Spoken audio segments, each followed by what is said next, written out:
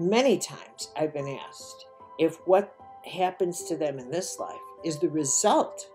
of something that happened to them in a previous life. So it's obvious that the theme of eternity is somewhere in someone's unconscious or conscious mind. The idea of dying in this lifetime, of accountability in another life, even though it's obvious if you're asking me about karma, if you're asking me if something that's going on in this life that you're confronting might be from a karmic episode from a previous life, that idea of accountability, of karmic something or other, is woven into one's thinking. But somehow it doesn't extend into the idea that the choices we make in this life are going to be something we are held accountable for when we leave this life.